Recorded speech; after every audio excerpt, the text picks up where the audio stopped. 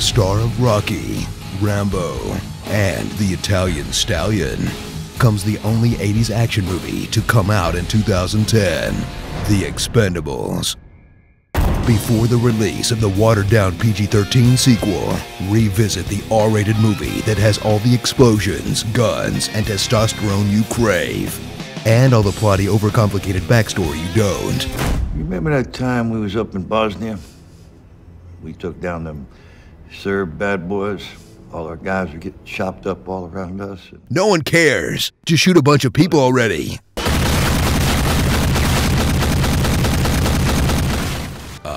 That's better.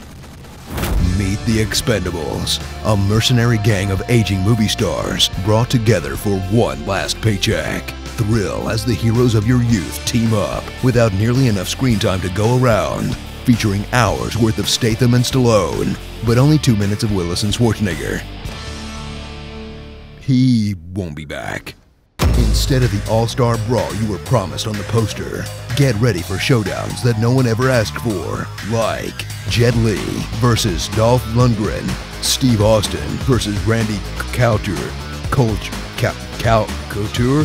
and Jason Statham versus a pickup basketball team. Next I want to fight all your balls. Suit up with the leader of the Expendables, Barney Ross, a man with a mysterious past and a mysterious color-changing goatee.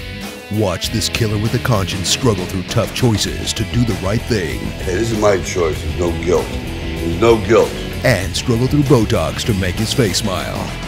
Almost there. You almost got it. Oh. Ride along on his mission to take down this generically evil CIA agent and this generically evil general to save this generically Latin island nation going through some kind of coup or revolution or something. They wanted me out. Why? Because I saw the big picture. Once again, no one cares. But it's not just boys playing with their toys. Get to know the movie's rich female characters like this helpless hostage, this cheating girlfriend, this random biker skank. Anything for you, baby. You got it. Woo. And, that's all, I guess. Not a lot of women in this movie. Gear up for a film that seamlessly blends the worst action movie cliches of the last 40 years, featuring heroes who somehow dodge every bullet from the 80s.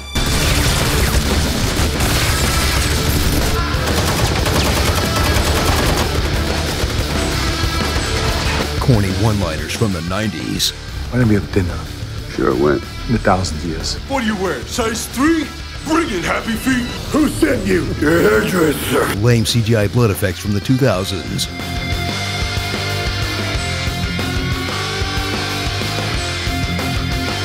And lame CGI everything else from today.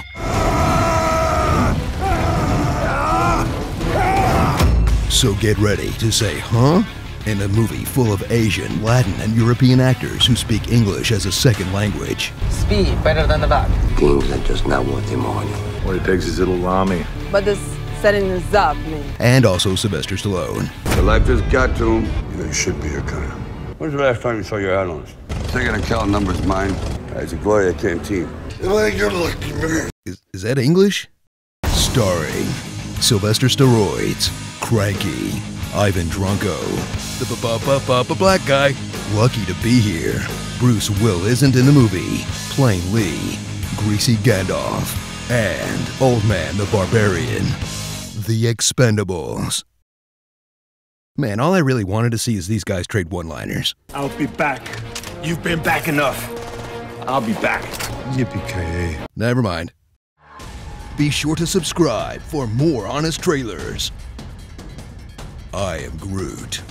I am Groot. I am Groot. I am Groot. I am Groot. I am Groot.